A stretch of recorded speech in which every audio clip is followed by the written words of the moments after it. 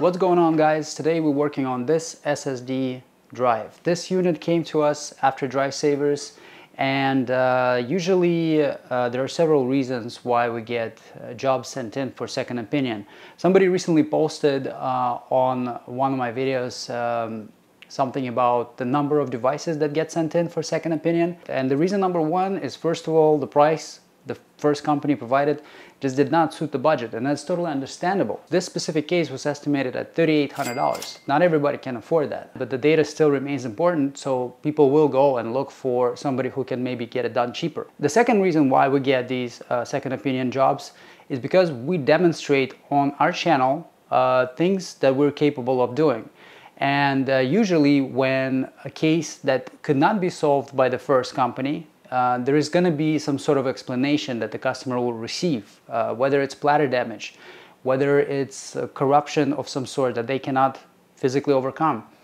And then the customer takes that information and they don't want to let go of their data. They go online and they start searching. They're searching for solutions. They find my videos and that's how they reach out. That's why you see so many devices coming in for second opinion. That's why so many devices nowadays are coming in opened up. But there's also a reason number three. And the reason number three is that when you have a really large volume of work, but limited resources to cover everything, the best thing would be to cover cases that are easy, because they're a quick turnaround, they're easy money. And if you get big block stores on your side sending you these devices day and night, like Best Buy, Business Depot, Staples, all these major brands, channeling everybody who is coming in to see them for the help to these providers of data recovery, they're gonna have this massive influx of jobs coming in constantly. So it's so easy to just do simple jobs. Some cases can be solved with a click of a button, seriously. With right tools, and if you understand the concepts, some cases are as easy as that. But there are cases where you're gonna get your hands dirty. This is extremely technical. Not a lot of people want to get into it for, first of all, lack of knowledge, lack of skills, willing to learn how PC3000 can manipulate cases like that in the benefit of the partial recovery. But most importantly is that they are extremely time consuming and they do take up a lot of resources. Technicians' time at data recovery shops is extremely valuable. Something that can be solved within one day can bring literally thousands of dollars. In order to make the time value of these engineers be efficient enough to tackle these cases, sometimes things just do not connect. That's all I can say. So before we get into this video, guys, thumbs up, comment below for the algorithm. You're really great at it. And enjoy the show. This was a good one. As you could probably tell by the sticker, it was sent to Drive Savers.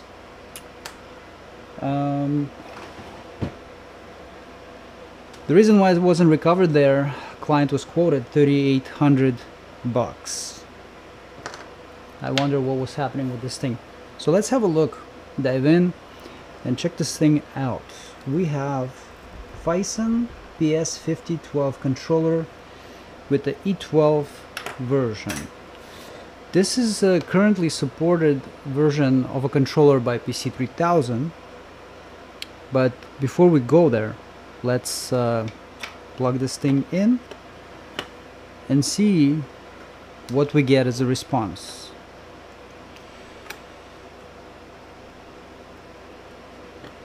Quickly inspecting it here. From the top view, I can tell that the ROM mode pins had been in use, as you can see by these marks. This is what's used to bring the drive into a safe mode, also known as a ROM mode. And that's what we probably will have to do if this device hangs busy or acts up in some strange way. So right now I have it connected to port 0 on my PC3000 portable, and I will fire this thing up. I just burnt the shit out of my finger. Whew.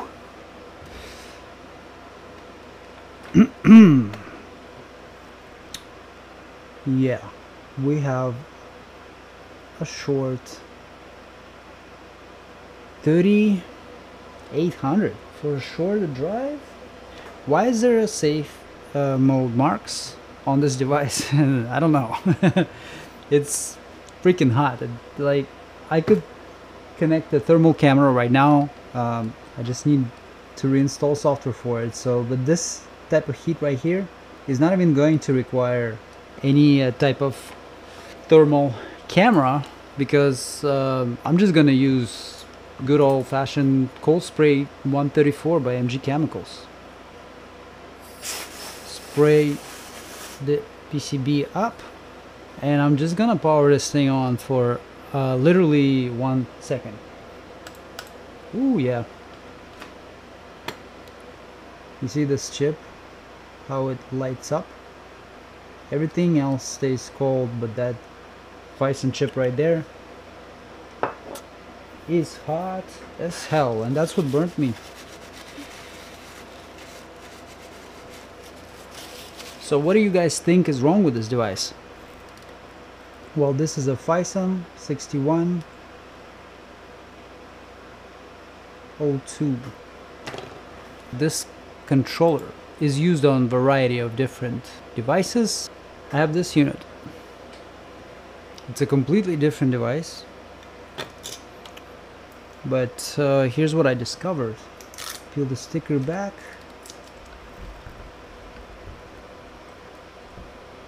And look what we have. I think we have what we need. For swaps like this, I would use this jig that can lock both devices at the same time, independently, and then just simply swap it over. So here the chip is aiming up, here the chip is aiming down. Perfect. So what we're gonna do, we're gonna remove this 6102 and replace it with that 6102, even though they're from two completely different SSDs, right? So alright, so we got flux, we got these chips. I'm not gonna reball them, to be honest. Like, they will come off. They will have the original pads on them still. That's gonna be more than enough.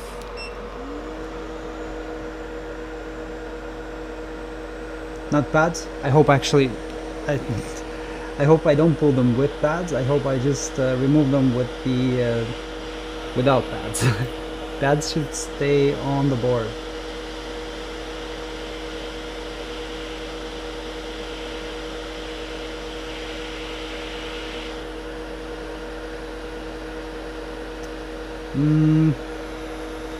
Before I go there, I would still love to test the power on it, just to see what it does as far as the heat and consumption. So we were raging at about like what, 1.6 amps. That's crazy consumption amount for an SSD. I mean, unless we're gonna consume nothing at all, which is also a high possibility, we should see significantly lower numbers. So we took the chip off of it. So yeah, now we're consuming 100. And you know what? Everything is nice and cool around this area. Everything is where it needs to be.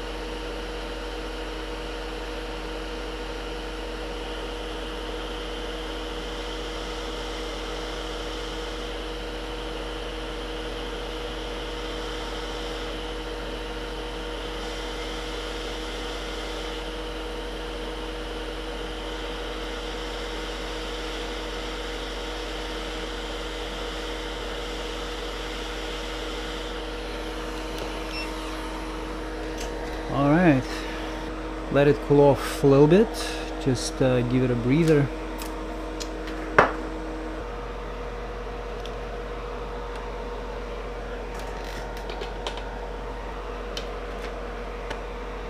Alright, let's watch the magic happen. Okay, so put this in here, and this is how you make $3,800, guys.